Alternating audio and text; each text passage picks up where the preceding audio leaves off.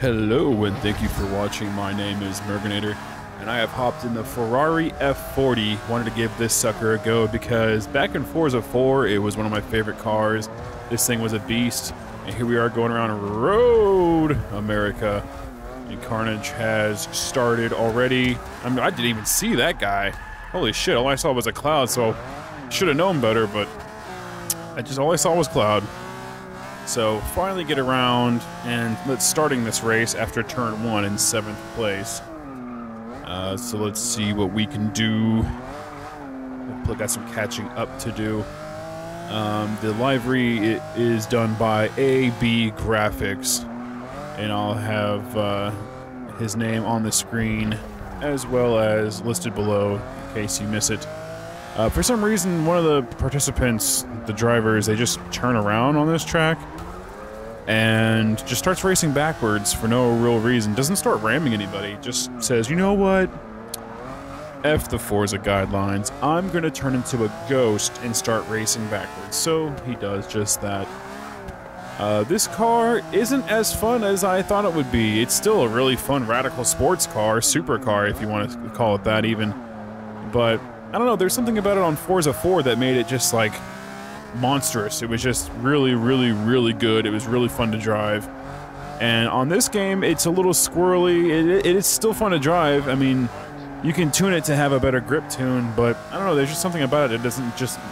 It feels underwhelming compared to the Forza 4 version of the car. Still a really good choice, though, if you want to race. Try to get around this German guy here, and he doesn't want me to go around him. So I fail returning back to the track. And let's see if I can get around this guy. I don't know if I can get around him without him just trying to... Oh, there he is. There's the ghost guy. I don't know if I can try to get around this German fellow without him trying to ram into me, but I guess we'll find out. For those that have been watching the Elder Scrolls Online videos, that is a run dedicated to my friend's little daughter Quinn, who's been going through brain surgery, brain cancer, and some other things too. There's things I can't pronounce.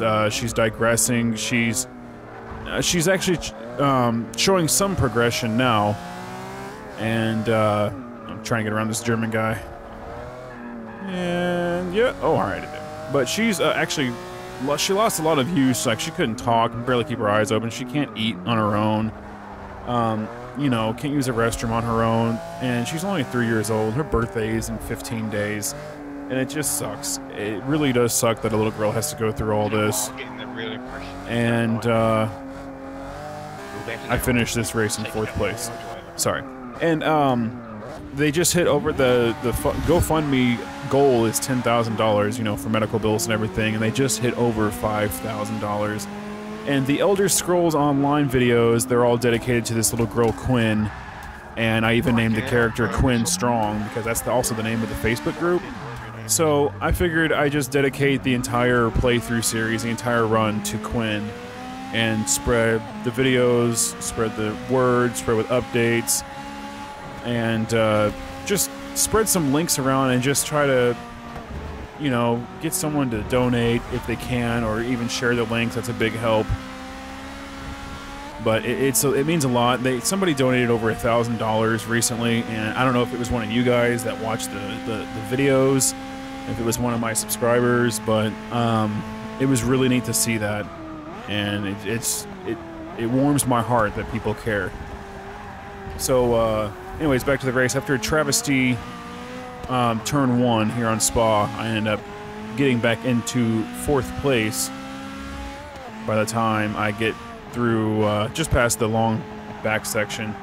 I skip ahead to lap 2 here, caught up to 3rd place. And I have Slayer Eddie right behind me. He was actually the fastest guy in the lobby for the entire time I was in it. And this Canadian fellow here, he's kind of all over the place, but as am I. I'm not saying I'm perfect or anything. But he goes wide here into the sand, and Slayer Eddie and I progress through. Cut a little further down the lap, and I brake way too late. And trying not to cut here, so I'm just gonna let Slayer Eddie pass and re-enter, and boom. I like hit the tire wall by a pixel. and then kind of messes me up here. So retrying, I'm in the top 5 still, but I'm trying to get 4th place back again. Kinda in the same section. No, I guess it's not the same section, but he does the same damn thing. Goes wide, and I'm able to pass him. And I finished this race in 4th place. Slayer Eddie ended up getting 2nd. Probably could have got 3rd if I wouldn't have messed up there. Or possibly even 2nd. So here we go around Rio. This is not the short version. This, I guess, is the medium version. We got small, medium, and large here. This is the medium course. Slayer Eddie had the faster times because he was driving the Noble, and that car is just beast. And he had like 2 seconds on everybody else, but luckily I got to start in 2nd. So here we go around turn 2. I'm all up on the curb, which is how I usually take this turn. Going this way or reverse. And yeah, it's really hard. The guy's a really good driver, and it's really hard to keep up with him to match his speeds on the straights. The Noble is incredibly fast in this S-Class. And it definitely is a work of art. As is the Ferrari F40. But I'm trying as hard as I can, and I kind of lose it here. Going left and right, losing my balance here. And luckily, just avoid the tire barrier there, because that would have definitely thrown a wrench in the gears of my race. Coming quick to a close of lap 1, I am in 2nd place still. But we got Jigglypuff right behind me, who is very quick, hot on my heels. He is gunning for 2nd place. And he's driving a BAC mono. Actually, a very fast and respectable driver. So, I mean, usually when you see people driving BAC monos, they're kind of just... I don't want to be cliche when I say this, but they're just noobs. They don't know how to race, and they don't really respect a lot of the rules, and they like to ram and everything. But this guy, this Jigglypuff guy, was real classy in his driving. And I mistakenly put it in 1st gear and kind of slow me down here. And I'm thinking my F40 can match him on the straights, but this BAC mono is tuned really well and is very fast, very good at acceleration. I turn in way too early there. BAC mono goes wide. I'm thinking I can catch up here. A quick right-hander. One mistake, though, is a lethal throw into the tire barrier. Now, hopefully I don't go down this hill as terrible as I did in lap 1. And I'm able to maintain it this time. Slow down, drop it into 3rd. And that BAC mono is just on the line. And I'm surprised no one's hit those damn tires yet. That's a first. All the tires are still there in that chicane. That's very rare. Coming around the final section of turns here. I leave it in 2nd gear, but that was actually fatal. Should have put it in 1st and started hauling ass. I'm going to cut ahead to lap 4. Coming around this last section, I'm still in 3rd place. Those two kind of pulled away.